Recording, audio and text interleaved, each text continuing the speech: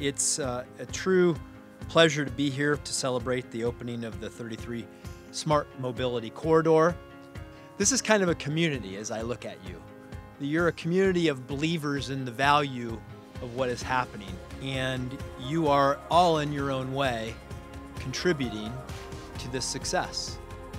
So as morning ticks over to afternoon, I want to say welcome to mile 1 of the US 33 Smart Corridor behind us. It's been a lot of hard work, a lot of collaboration, a lot of dedication and commitment and belief. But we have together, again, put Ohio in a place that no one else can take.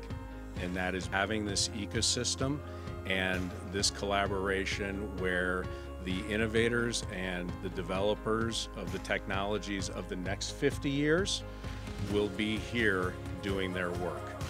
Welcome to the Beta District. This is where the future will be tested. I talked with Director Marchbanks before this, and he recalled 5 years ago when he first received the information that the grant had been received that started what we're celebrating here today.